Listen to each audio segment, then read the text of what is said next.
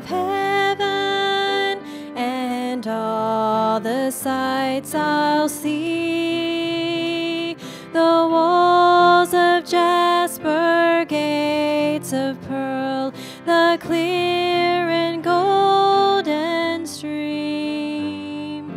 Why should I be present?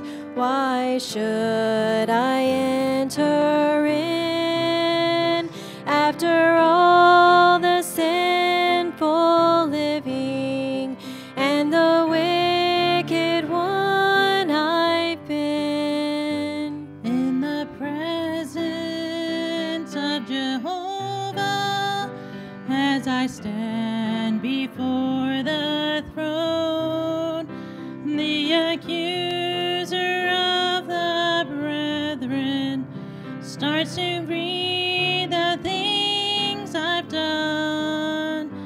As I hear the awful charges, the question fills my mind: why should I not be put in hell and suffer for all time?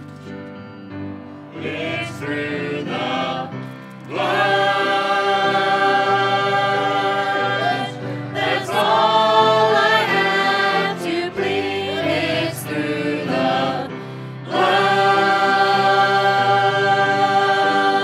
that Jesus shed for me, not by works of my own righteousness or filthy rags are they, but because of that old rugged tree hanging on dark Calvary.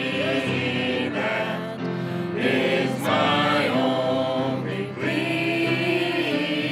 It's through the blood.